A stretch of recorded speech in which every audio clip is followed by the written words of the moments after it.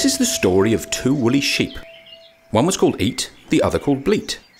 They lived in a field without much to do except eat and bleat and occasionally poo.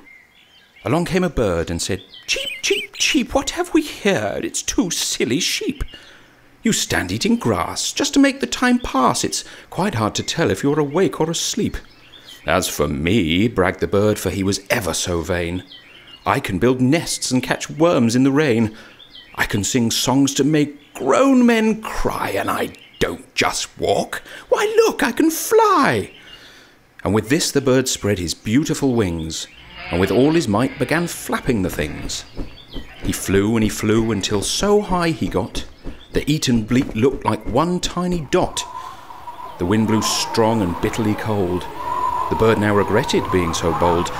He managed to climb on a sturdy rain cloud and stopped for a minute, sobbing out loud. "I tried to show off, but I've flown up too high. I've run out of puff and I'm stuck in the sky."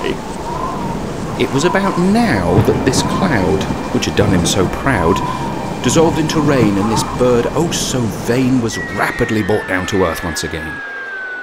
Now I'm very happy to say 'twas after all this bird's lucky day, for he made his crash landing where our two sheep were standing, touching down on their fleeces of grey. Now our kind little friends Eat and Bleat knew this chilly soul needed some heat. So as if birds of a feather they huddled together until he was back on his feet.